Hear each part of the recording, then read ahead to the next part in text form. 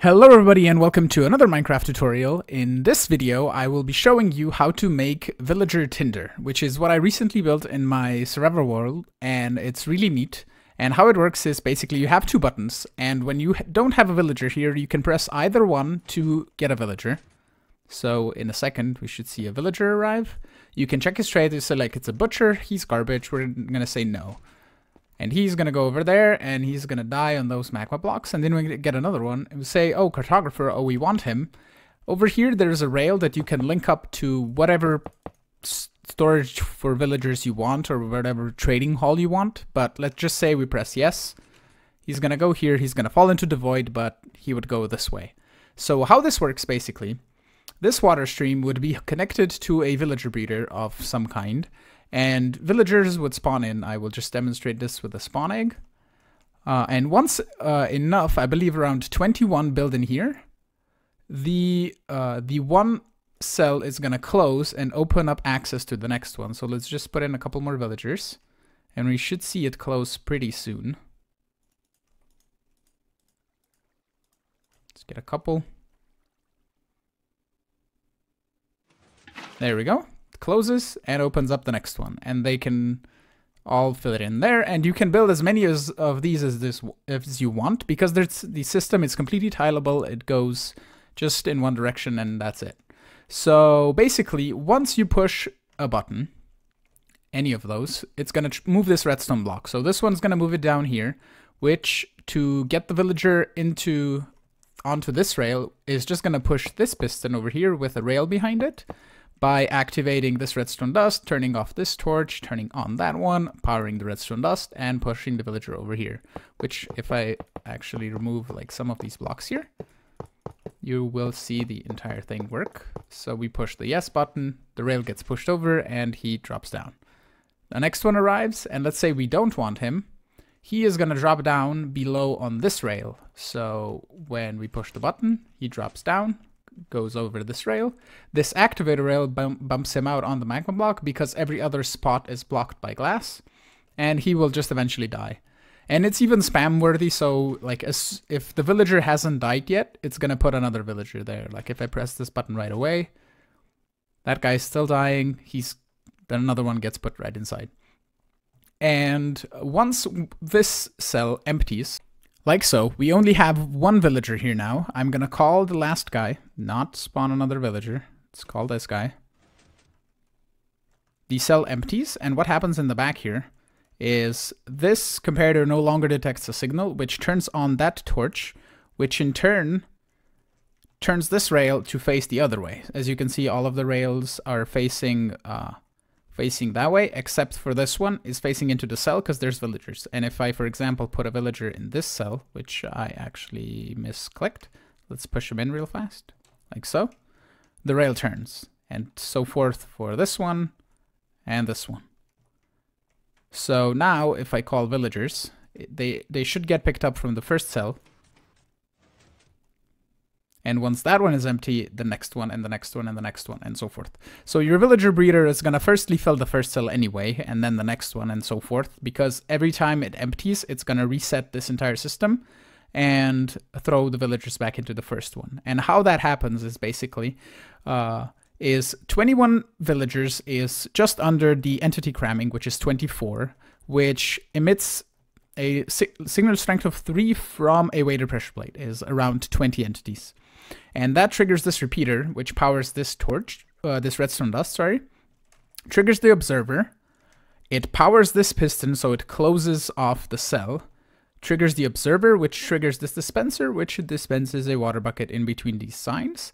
And also it unpowers this torch and removes these two pistons and opens up the water so it flows to the next cell. How the minecart picks up the villagers, though, is a system that Unaribit showed in his video, and it's a powered rail going under the block that the villagers are standing on, and it hooks onto this rail. So once it goes through, the villager gets picked up, and I can see that real fast like that. You're gonna see the minecart go there, boop, and the villager gets picked up. And over here we have a guy that is moving the traffic. There we go. So yeah, with that being said, let me show you the material list.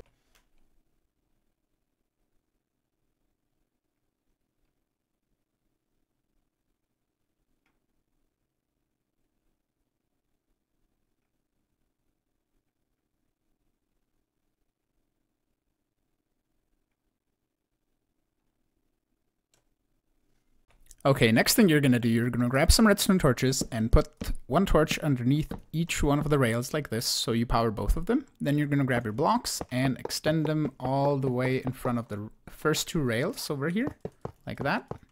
Then you're gonna grab a regular rail and put it on the end, and then wait before you place the last rail. Just hook every rail so it faces that way, and the last one can also face this way, and then grab some power rails and go like so. Grab some levers and we can just power those rails on all the sides. Then we're gonna take this and do a little bit of a turn like so, and then just leave this for now. We're gonna get to it in a little bit. Then behind here, we're gonna grab our blocks again. We're gonna go like so and like so, and also go around the back like this.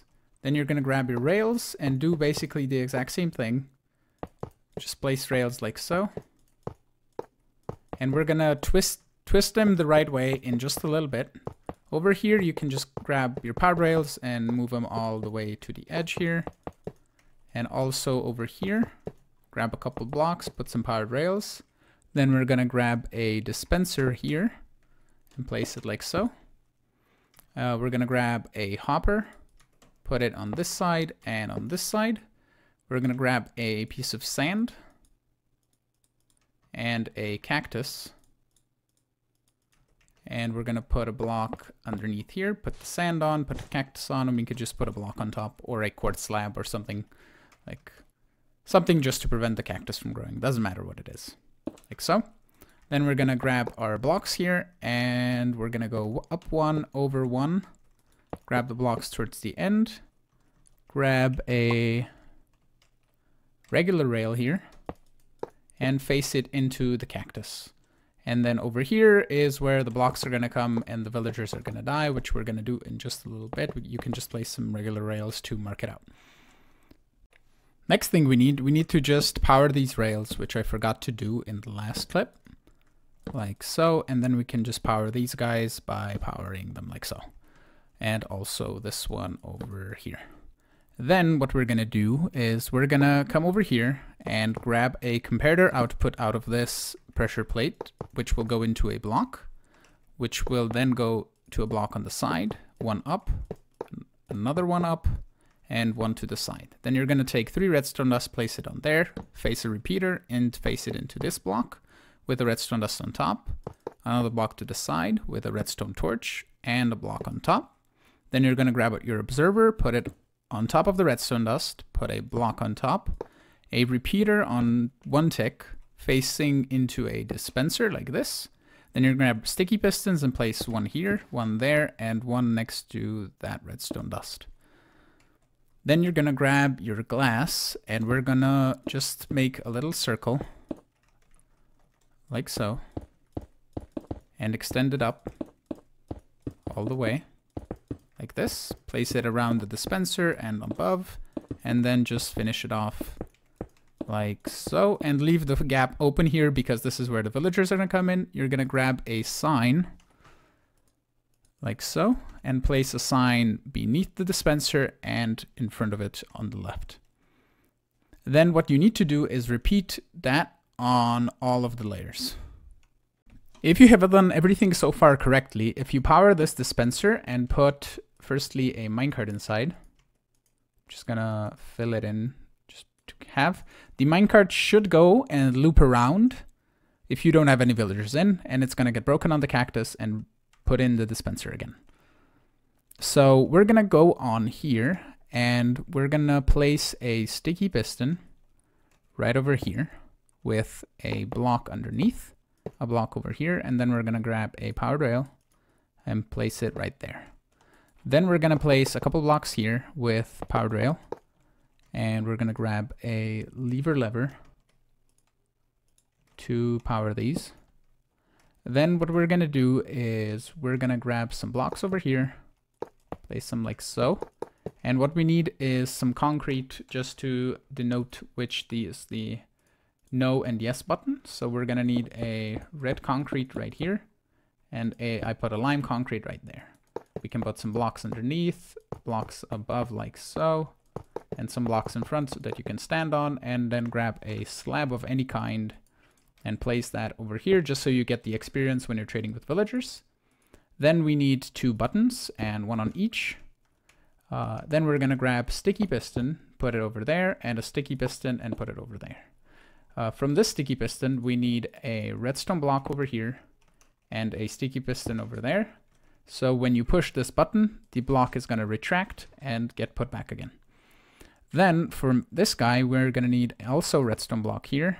And then we're gonna grab a redstone dust output from here that is gonna go into a block with a torch, with another block on top, a torch on top, and a block to the side, which is gonna power this piston with the rail and push it forward. Then we're gonna go over here and grab a redstone signal from here. We're gonna connect it up to this redstone signal, like so. And just grab it like this, and then bring this redstone signal all the way over towards this dispenser, like so. We're just gonna grab this redstone line and bring it all the way over. And over here we have to be careful because that is gonna power this this block if we place redstone dust. So we can just do that and put a dust there. Actually, no, we can put just a block, like so. We don't need another repeater. And then we need to count up. It's 1, 2, 3, 4, 5, 6, 7, 8, 9, 10, 11, 12, 13, 14, 15. So we can do a repeater into this block and then just redstone dust on top. Then we need to bring the villagers from here to over here. So we need to block this off. We need a block here that is going to stop the villager. Then we need to bring this over, and we can even do like so and extend this rail over. Bring it 1 block down just so it connects, like so. And you can use powered rails or regular rails. I think the villager should have enough speed to go across the corner. We can just grab a lever and power this rail just so they have enough speed, and then grab a lever and power these rails. And with that, I think it's done. We can test simply, and if I need to add anything, I will add it once I figure it out. But I think it should be done. Well, no, it's not done. We need the killing mechanism. So over here, we need to come underneath and catch the villager right there. Grab a powered rail and bring it like so. And then we can turn a corner and go upwards, like so.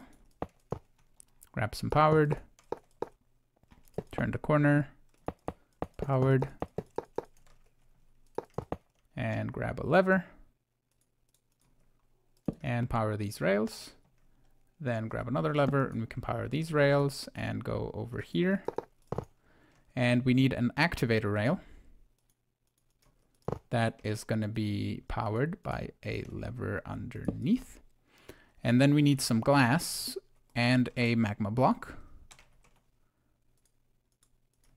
Place the magma block next to the activator rail. You can place like regular blocks around. And then we need to block off every possible location that the villager might be put onto, which is also that rail, that rail, that rail. Also these spots over here. And you can just make it 3 tall and close all of it off. And with that, your villager Tinder should be done. Everything should work properly had you followed the tutorial. And with that being said, I want to thank you all for watching. I hope you enjoyed this tutorial. If you did, hit that like button. Remember to comment to let me know what tutorial you want to see next. And subscribe to see new videos. And I will see you in the next one. Bye bye. When it went down, it was so hard to breathe. I gave up everything in a slow fall.